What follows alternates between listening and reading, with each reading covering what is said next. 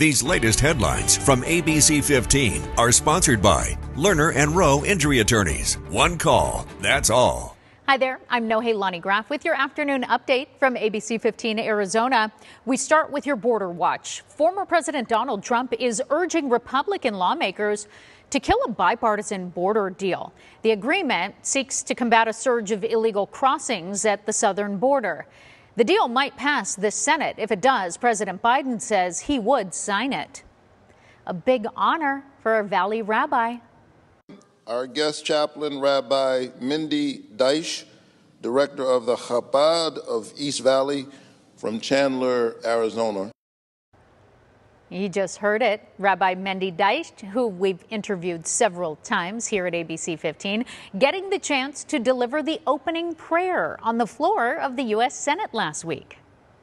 While each of us may come from different backgrounds, we stand here united with a shared vision and purpose, with conviction and determination, with love and strength to ensure that each day is better than the day before. Rabbi Deich also called for the release of the Israeli hostages and the safety of the troops fighting in the war that's playing out in the Middle East. The rabbi tells us he was invited to speak by Arizona Senator Kyrsten Sinema. A little context, each chamber of the legislature does have its own chaplain, and frequently spiritual leaders from across the country and all different faiths are invited to lead lawmakers in prayer.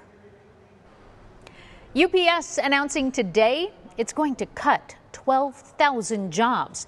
It's all in an effort to save $1 billion in costs. Managers and contractor positions are making up most of the layoffs. The job cuts coming as the UPS issues a disappointing sales outlook for the year, saying it expects global revenue to be between $92 and $94.5 billion, which is $1 billion short of what it made in 2023. The Big 12 schedule is out, and ASU is learning their opponents for the first season in the Big 12 come November. ASU football is going to be playing 6 games at home in 2024, with 4 Big 12 contests and some non-season conference games. The first in-conference game is on the road at Texas Tech, and the first home football game, the Sun Devils will host Kansas University. This is a big win for Goodyear, and for those who haven't been to Buc-ee's yet, you're going to fall in love with it. You will be there quite a bit. You will have people come here to visit specifically to go to Buc-ee's, and it's great for Goodyear. If you know, you know, and she certainly knows. Officially approved now, iconic country gas station Buc-ee's is now one step closer to opening its first location in Arizona. The city of Goodyear approving the rezoning plan on a proposed location, so we know for sure it will be right near the I-10 and Bullard.